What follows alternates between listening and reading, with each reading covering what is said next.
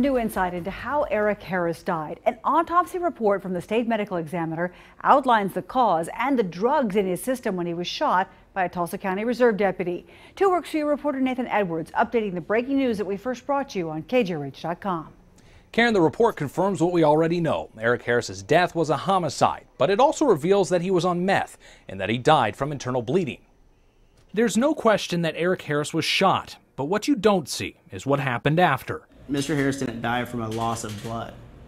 He died from essentially suffocating on his own blood. Harris family attorney Dan Smolin reviewing the official autopsy for the first time. It says Harris died after a gunshot to his armpit.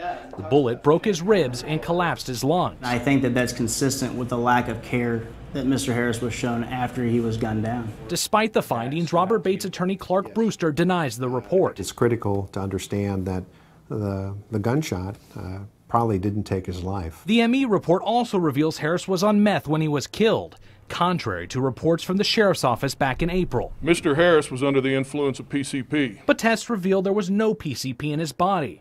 The sheriff's department based their statement on information they say they got from paramedics. They asked him what he had taken, and he said he had used PCP before this event took place. While there was meth in his body, Smolin says it's not a good reason for Bates to do what he did. If, in fact, Eric Harris was under the influence or had been using methamphetamine, okay, we treat that in America with treatment, not a bullet.